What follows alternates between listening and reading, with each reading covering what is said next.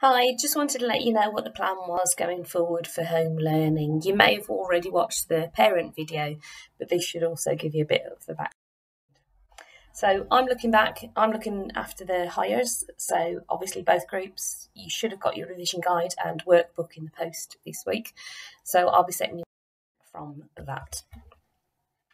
We'll be kicking off with probability, and obviously probability was one of the things that was sent in your work packs, but obviously this will give you the chance to do a little bit more work, a little bit more revision, and have some access to some exam questions as well. So it's page 123 to 127 in both your revision guide and workbook, so you should be able to work with those side by side.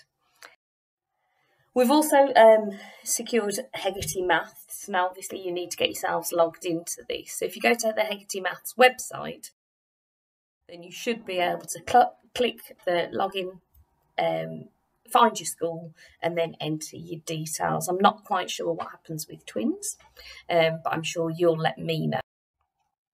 We're going to work to this timetable, so obviously I'm letting you know that we're doing probability this week, and what I'll do later in the week is I'll put up some model answers from that workbook, and you should be able to then obviously check your work off. But I'm also going to set up some questions and answers on Hegarty Maths as well, so that you should be able to go into there and have a play. It also gives you the building blocks of the other skills that you need to finish that topic, so hopefully it will make more sense. Next year, again, if you've watched the parent video, you'll know what the process is.